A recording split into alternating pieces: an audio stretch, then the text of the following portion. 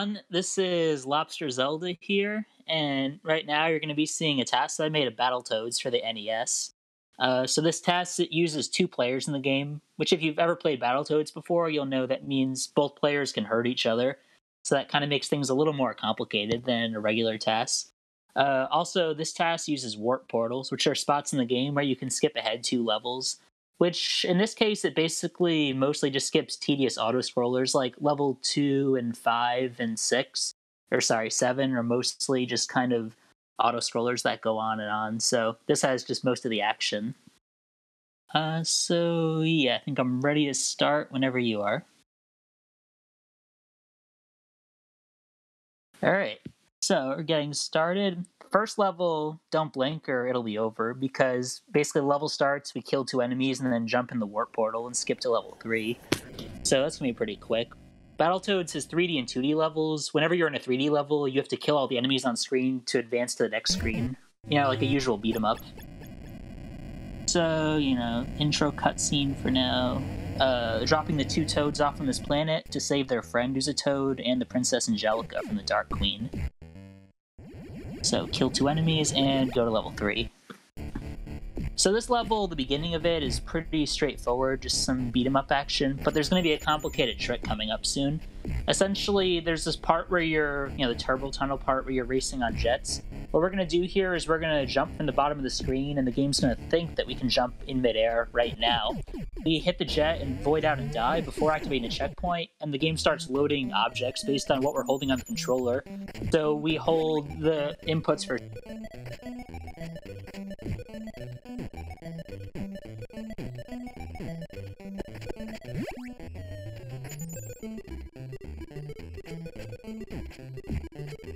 Yeah, not sure what happened. Let's see, let me try and rejoin.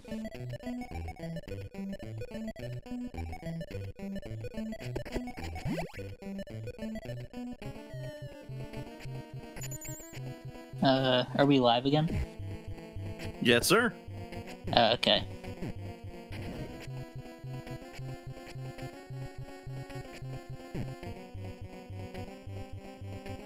Okay, so where were we? So right now there's a lot of lag going on because basically I went through a checkpoint without destroying it, so none of the objects deloaded. Right there they just deloaded, so everything goes back to normal, and we hit the warp portal. So getting back to what I was saying, in level 3, we hold the inputs that tell the game to load the object with ID 7F based on what we're holding on the controller, and that object signals to the game to end the level right away, which is how we skip from level 3 to 4. This level, level 6, there's not a whole lot going on, kicking each of the toads around, toads are punching each other. This isn't actually completely an auto-scroller because you can manipulate the snakes to turn their heads a little faster by where you move. I think I saved about 20 frames here over the old task, but yeah, mostly an auto-scroller doing some leapfrog, or leap toad if you will, and then we jump into the exit hole. So one toad's going to sacrifice themselves to get the other toad across, and then they hit the warp portal that's there, and that takes us to level 8. So here we hold left and right at the same time, and what that does is it shifts your Y position, which controls where you're drawn on screen and where the camera is, but doesn't change your actual coordinates, your X and Z position. So we get the camera up high enough that it activates the level checkpoint, and then we die, so the game actually loads our real coordinates at the checkpoint. That skips about the first half of the level or so right there. You'll see a lot more of left and right at the same time shenanigans in level 9 coming up. So these laser beam things, you can jump through them while they're active if you go through the edge. I'm not really sure why. I guess just one of those programming oversights. Here, the attack we do on Robomanus, here it's based on RNG, so we manipulate it so the down smash happens every time because that's the fastest. This level, there's a lot of out-of-bounds shenanigans. We start the level off holding jump and left, and that lets us fall out of bounds. That's actually not a TAS-only trick. If you're ever playing Battletoads and you somehow make it to level 9, you just hold jump and left to start this level, you'll fall out of bounds. It's just kind of a programming error. But anyway, one toad dies to reduce lag, and the other toad hits the checkpoint, and then both toads restart there since the death timer for the other toad finishes ticking. So you might be able to notice if we hold right and neutral every other frame, we can clip through these wall things here. And you might wonder, why don't we just run to the end of the level? But unfortunately, it's not that simple. You see, every one of these wheel sections here ends with a wall that activates a checkpoint, and if you don't activate one checkpoint, the objects in the next checkpoint won't even load at all. And if you don't activate all the checkpoints, the end of level won't load. So you can swim directly from out of bounds to the end of level in 20 seconds, but it doesn't matter because you hit the end of level and nothing happens because you didn't activate all the checkpoints. So here I did more crazy left and right at the same time shenanigans, and that basically allowed the camera to shift up enough that one toad could start swimming while the other toad waits to activate the checkpoint, because you have to be standing on top of the wall when it gets destroyed for it to activate the checkpoint. Otherwise, it doesn't count, and when you reach the end of the next section, the wheel just never appears, and so you're kind of just stuck. Unfortunately, I found that out the hard way when I was TASing this for the first time. I TASed this entire underwater section, I got to the very end, expecting there to be a wheel at the next section, which you'll see coming up. Right here, and that wheel just wasn't there, and I lost a whole day's work. So yeah, you have to be really certain you actually activate them. So the toads are both inbounds now, it's just that because the sprites and everything are so messed up, it kind of looks like they're out of bounds, but that's just because their position on screen is shifted. But in about a second, now we're actually out of bounds. So if you pick up a toad and throw them, you can throw them through the walls directly. The walls are really just a suggestion in this game. They weren't, meant to be taken that seriously. So the toad that's out of bounds activates the checkpoint, the other toad dies, and they both respawn a little bit further ahead. Saves about maybe 5 or 6 seconds.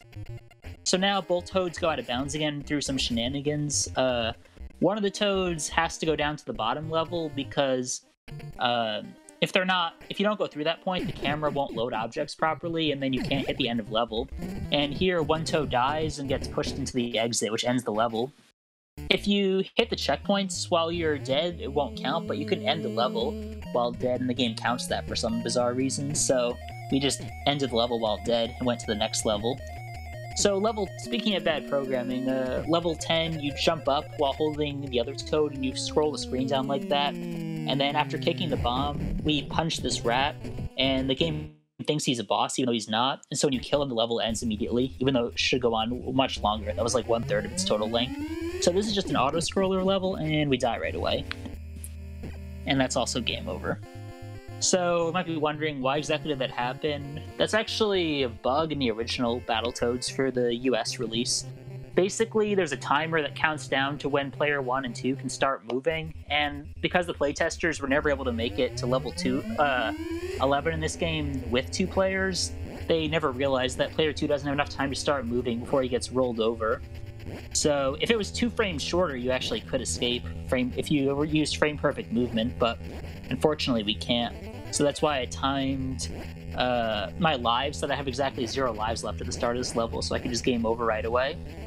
And now, after a lot of explanation, I finally have a quick break. So if there's any donations, now would be a good time.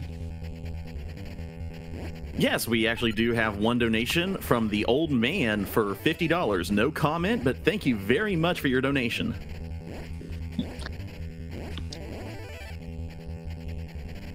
So yeah, this section I tried to keep things close, although technically I could just speed ahead, but you have to fight this enemy that's chasing you as a boss at the end, so it won't actually save time. But yeah, player 2 will come back in level 12 though. Unfortunately he couldn't be here for this level because of a bug in the game itself.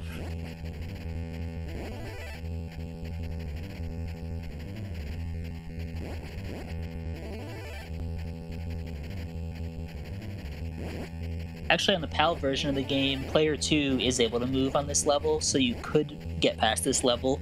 The issue, though, is that PAL is so much slower. It runs at like a 1/6 the speed of this game, so it would be about 2 minutes slower overall if we actually use that version, as opposed to the 10 seconds we have to wait for the game over to time out. So this is a pretty typical boss fight. It's pretty easy. Whether you're in a TAS or casually, just keep smashing him to the right, and eventually it's dead. And then I hold left and right there for no reason, just to waste time, and then the level ends. Okay, so player 2 is back now. We're going up this tower. It's kind of like a 3D spinning circle. There's also a lot of disappearing platforms, so everything is really cycle-based here. Like, you miss a platform and you have to wait the whole, I think about 2 seconds for it to reappear or so.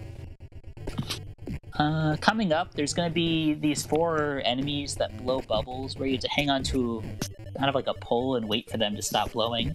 the way they're programmed, they always blow bubbles for 255 non-lag frames, but they usually add a ton of lag frames, almost 200 lag frames, or maybe 100 or so on average, because of the bubbles moving all the way across the screen, and each bubble counts as an object, and so, yeah, you want them to disappear as fast as possible.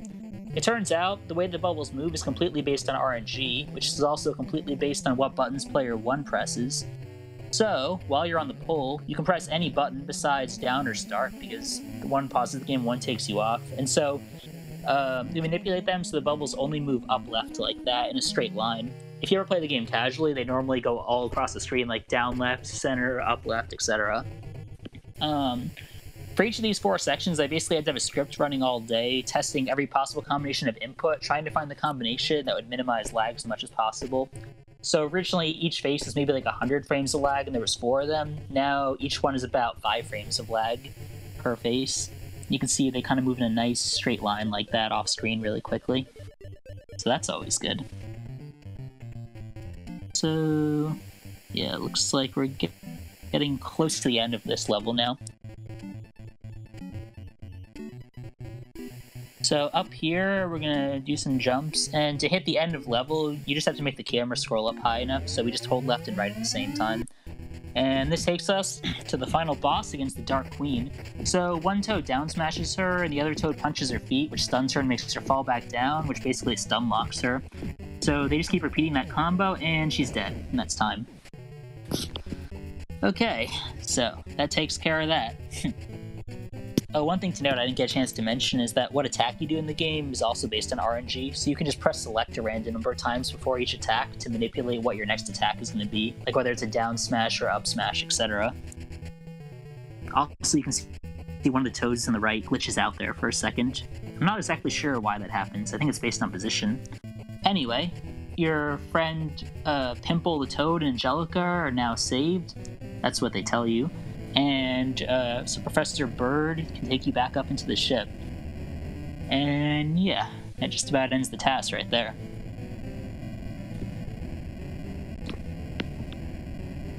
I guess there isn't really much in terms of credits in this game. You just get this little message after the ship flies away.